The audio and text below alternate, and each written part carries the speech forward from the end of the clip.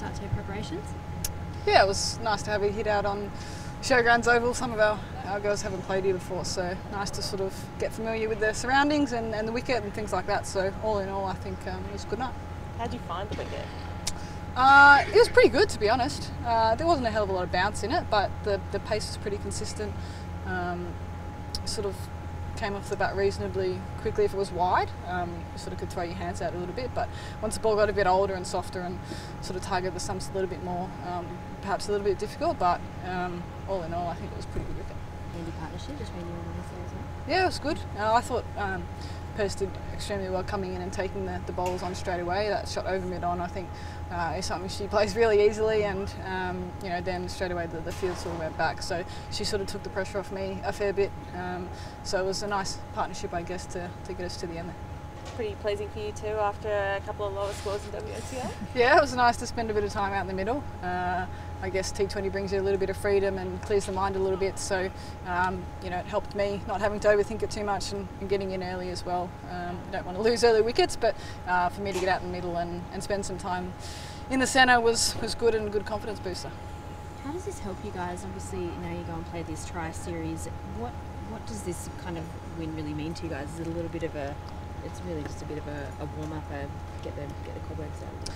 Yeah, it is. We haven't played cricket together for a little while as a squad, so it's good to get back together, and tonight really was about just getting used to the conditions and getting a feel for them. So it was good for our bowlers. I think everyone had a crack at it, and what works and what doesn't. Even batting out in the middle, there were certain areas where we felt we could hit easier than others, both with the wicket and there was a bit of breeze in the first innings as well. So it was just getting a bit of information, I guess, about the ground and things like that, and I thought we got what we needed out of it. What information did you get from Annabelle then? She obviously had a bit of a bowl, had a bit of a bat. What did you make? Yeah, I thought she was striking the ball really nicely. I was unlucky to get out. She certainly hit it well, and her bowling, she's pretty good when the ball gets a little bit older, I think, and sort of can hit the deck and target those stumps. So she's been doing that role really well for Victoria and the Stars. So she looked comfortable, she didn't look overawed at all, so it was nice to see her out there. Given this ground is a bit of an unknown, how much research and planning are you doing or speaking to the curators to try and figure out how it might play on Feb 21?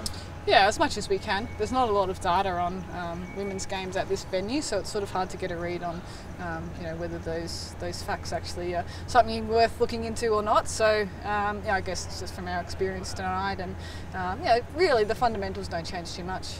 You've got to bowl well and put partnerships together with the bat. So we'll try and get as much information as we can, but at the end of the day, it's about putting a good performance out there when it counts. You played against a lot of pace bowlers tonight, but India probably will field a lot more spinners. Would you prefer to face a bit more spin tonight, maybe? I don't think it matters too much. We had a bit of a centre wicket out here before with some spinners, and it was just sort of getting a gauge on that.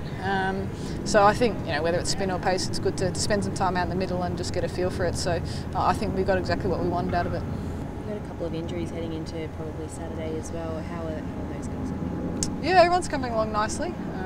So it's sort of a day-by-day thing with a few of them. So we'll just have to play it by ear at the moment, but everyone's sort of tracking along nicely how we want them to. Taylor was bowling fast today in the nets, and she's eager to get back out there. So we're happy with where everyone's at. We feel like we'll have a good squad to select from come Saturday. It's a bit of a concern with Ash getting another concussion. Well, it's not ideal. It was a little bit unlucky yesterday. Who wasn't paying as much attention as she should have been, unfortunately. But she's okay. We're just sort of being precautionary with her and making sure she's okay. So there's steps that she'll need to go through to be fit for Saturday, but Doc's all over that and she'll make sure that she's ready to go. What happens now? When do you guys head to Canberra and the West? Yeah, we go to Canberra tomorrow.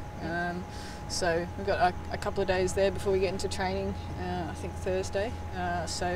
We're looking forward to that. There's been a lot of talk and hype around this series, and I think the girls are just ready to get stuck in and play cricket. That's what we do best and what we enjoy doing. So we're pretty happy that it's very close.